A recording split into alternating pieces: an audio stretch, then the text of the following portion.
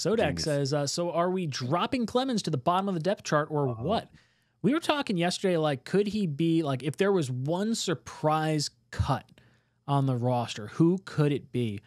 And, like, because of the depth on the defensive line, I would say Clemens would be a shocker for me, but I couldn't really think of any other players that would also fall in that same, like, surprise factor for me. Matt, any thoughts on a surprise cut?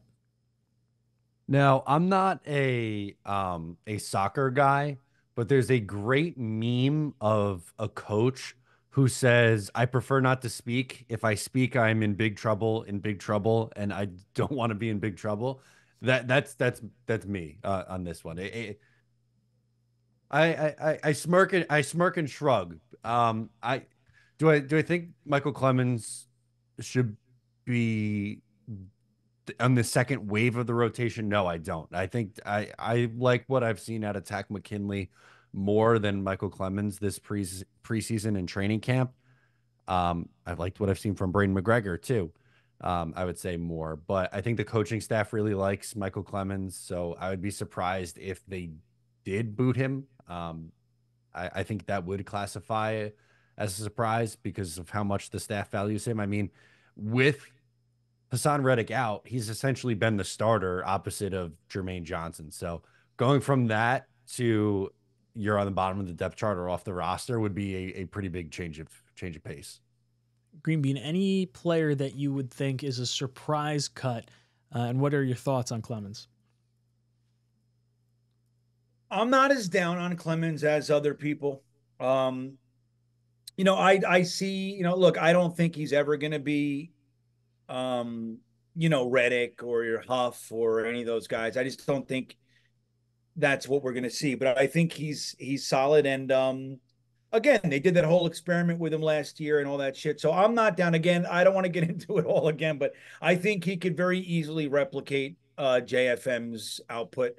My problem with Clemens is the ability for people to get into his head. And teams will do that. Like, that'll be the plan. Just rattle that guy. He'll make mistakes. He'll get penalties. He'll think with anger, and he'll, you can easily frazzle people that are angry. That's my concern with him.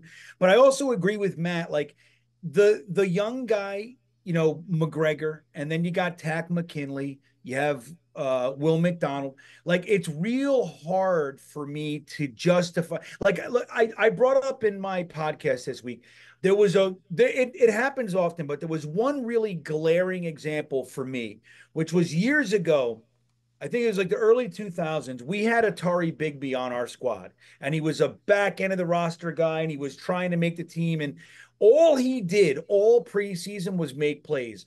And like he would get a pick this game and 4 tackles. And then he did this, the last preseason game of the year. He had 2 picks, ran one back like 60 yards. It was like he was everywhere. And it was like, you can't cut this guy. But we were like married to the guys we already liked or we drafted or whatever.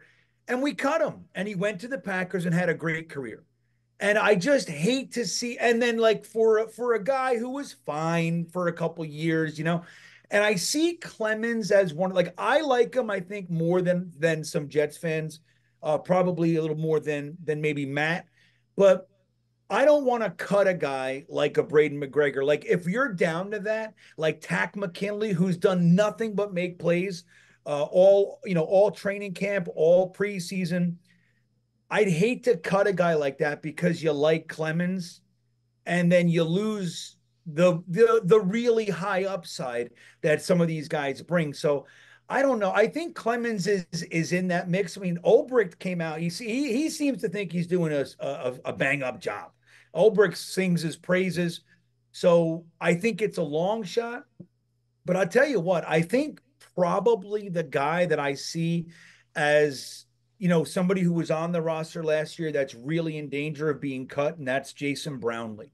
I think he had 2 drops this game, and hasn't really done much. He did have the touchdown week 1, which was really nice. Great catch, got his feet in. It wasn't an easy catch, but by and large, he hasn't done much. And you got a guy like Brandon Smith, who's catching contested catches, he's catching balls in traffic, he's streaking down the field, he's diving for like over the shoulder stuff. All he does is catch the ball, whether it's an underneath thing, if it's down the field.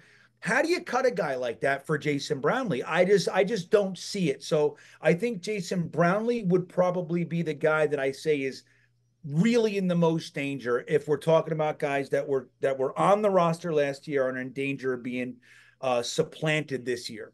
What's up, guys? Matt O'Leary from Talkin' Jets. If you liked that video, please make sure to subscribe and follow for more New York Jets content.